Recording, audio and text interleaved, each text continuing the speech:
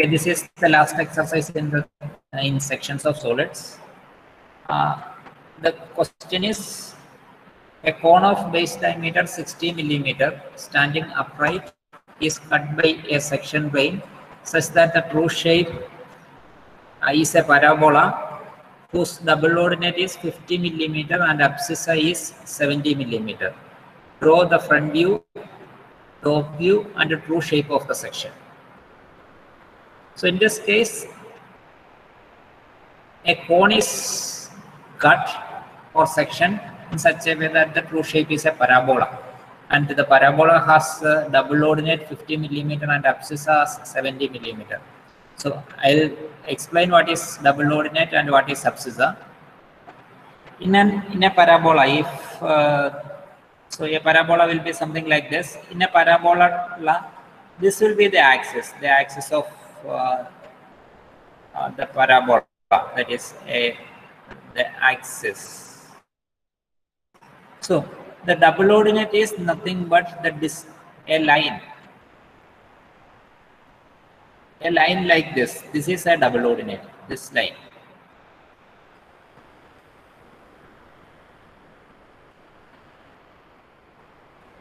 So this is the double ordinate. Then the abscissa is the distance from this point to this point, the point of intersection of the axis with the double ordinate and the vertex. So this is the abscissa. So this is the condition for the abscissa and the double ordinate of an ellipse, I mean a parabola. So then how to draw it, how to get it while sectioning a cone, that let's see. First, the XY line, the shape of the cone, the dimensions of the cone is given. So the dimensions and the cone in the top view is drawn as a circle.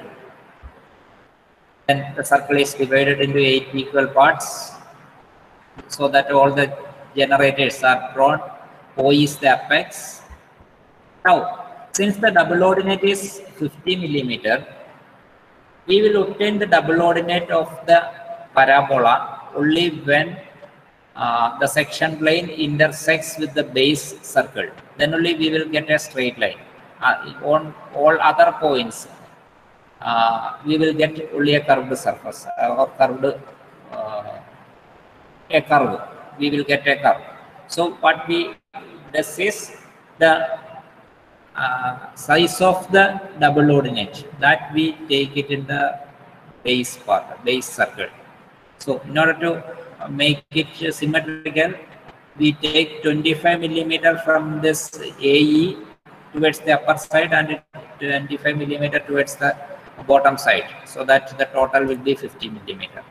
So this is the abscissa. Now what we do is, this is the point P and Q. Now project the points P and Q, that is P dash, Q dash, into the front view. Then from E also we project towards the front view, that is E dash.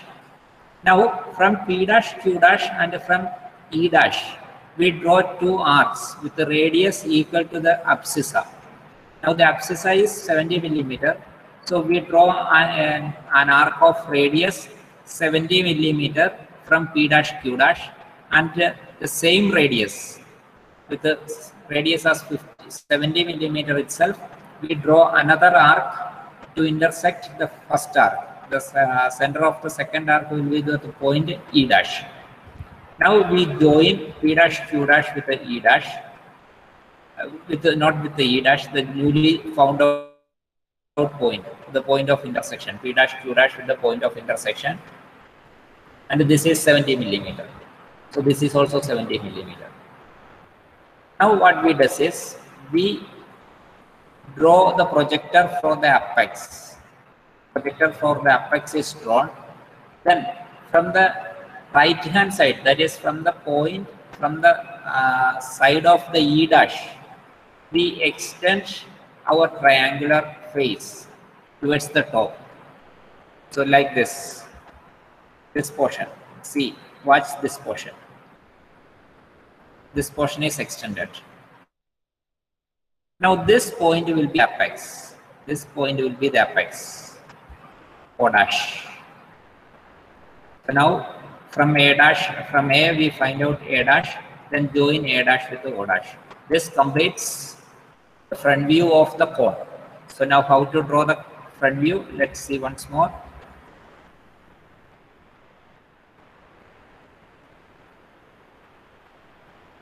So first we draw the circle, then divide the circle, then we find out the 50 millimeter double ordinate. We mark the double ordinate as 50 millimeter. Then P dash Q dash is projected upward, so that the P dash Q dash in the front view is obtained, that is in the XY line itself. P dash Q dash is obtained. Then the point E is also projected upward, so that it is the point E dash is obtained. Then with the P dash Q dash and P dash as center, we draw two arcs, each of radius 50 millimeter, so that it will intersect at some point. Now we join P dash Q dash with the point of intersection, as well as E dash with the point of intersection. Now what we do is we project the O, the apex. The apex is projected, that is O dash is projected. The projector through the O dash is drawn. We doesn't know where this apex is because the height of this particular cone is not given. So we doesn't know where the height, where this will end. So what we do is, in order to find out the apex in the front view, what we do is we extend this E dash, the side, the generator through E dash to the projector through the center, through the axis or through the apex. Now this point is O dash. Now we project A to A dash, then A dash O dash is also joined. Now as usual, our normal conditions, all the points are projected towards the front view. Then the section plane is the drawn. All the newly found out points are projected to the top view also. The top view is also drawn. R dash and S dash is in a generator which is vertical to the XY line, so that we have to project it sideways and then project it downward, as we have as we have done in one of the previous cases. So that's it. And as usual, our usual projection procedures are completed.